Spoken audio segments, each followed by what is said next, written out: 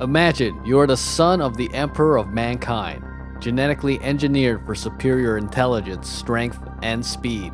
However, you end up on a planet as a slave, fighting as a gladiator. When you refuse to kill your best friend in combat, your brain is implanted with the butcher's nails. Now you only feel pleasure from inflicting violence, and you're forced to murder your best friend.